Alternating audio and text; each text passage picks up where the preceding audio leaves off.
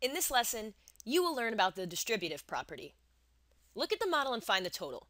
Is there another expression you can write to find the total? Let's find one expression first. So this model is an array with an equal number in each row. So to find the total, you just multiply the number of rows by the number in each row.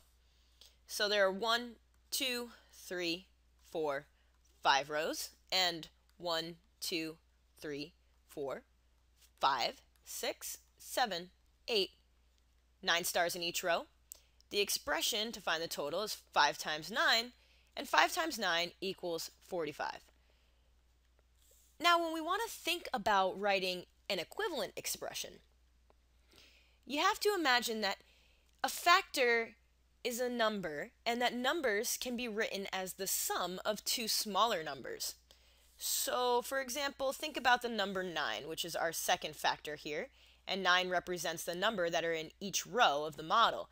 9 can be written as the sum of two smaller numbers in a few different ways, but some examples are 4 plus 5 equals 9, 6 plus 3 also equals 9, and there are other examples, but we'll just keep it short.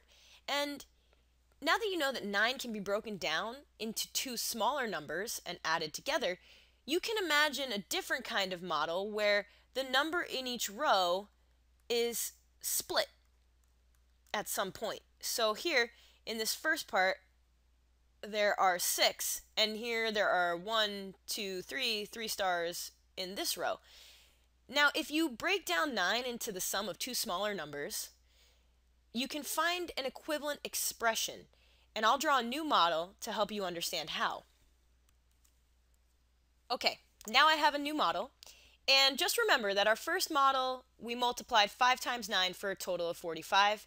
There were 5 rows with 9 stars in each row.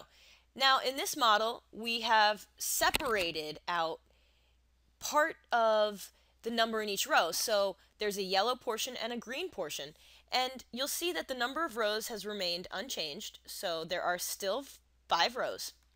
The only difference is we've broken up the number in each row into two separate parts. So in this first part, there are 1, 2, 3, 4, 5, 6 stars, and in this second part, there are 1, 2, 3 stars. Now remember, we talked about breaking down 9 into the sum of two smallers. Okay, so here's our new model. Now remember that the first model had 5 rows with 9 stars in each row, and there were a total of 45. This new model has split the number in each row into two separate parts. So you'll see here that the number of rows has remained unchanged. There are still 5 rows. The only difference is we've split up the number in each row.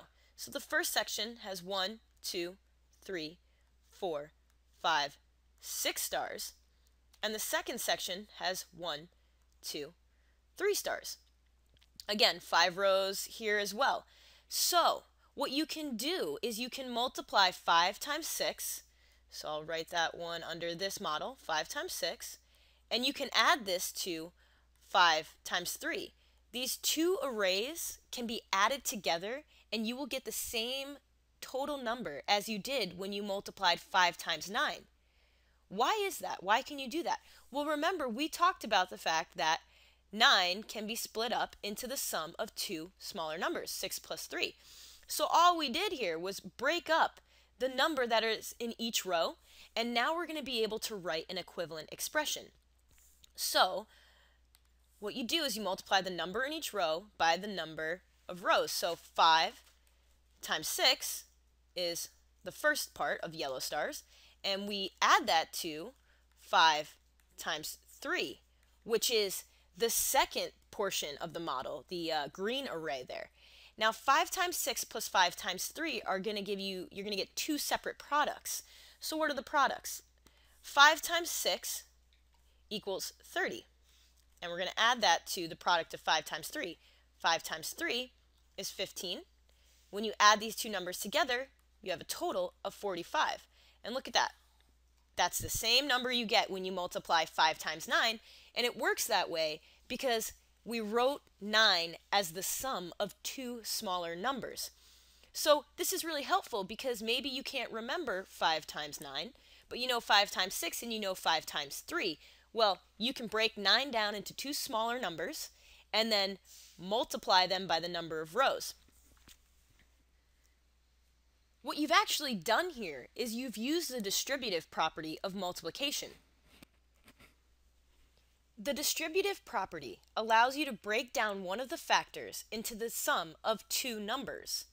And then what you do is you find partial products. So a partial product is 5 times 6 equals 30 and 5 times 3 equals 15. And I showed you how to add those two numbers together earlier. Now, what you get is the equivalent expression. So the first model was 5 times 9.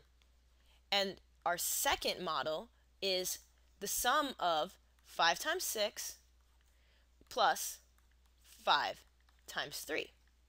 And these two expressions are equivalent because 9 equals 6 plus 3. Let's solve another problem together to further understand the distributive property. Find the missing factor. 11 times 6 is equal to the sum of 11 times 4 and 11 times some number. Now, this equal sign here clues you into the fact that the left side of the equation will equal the right side of the equation. And immediately, you should be clued into the distributive property. And this is because you see that the right side of the equation is the sum of two products. Now, again, remember the distributive property allows you to write one of the factors as the sum of two smaller numbers. If 11 is being multiplied by 6 on the left side of the equation, then 11 has to be multiplied by two numbers that add to 6. So 4 plus this missing factor has to equal 6.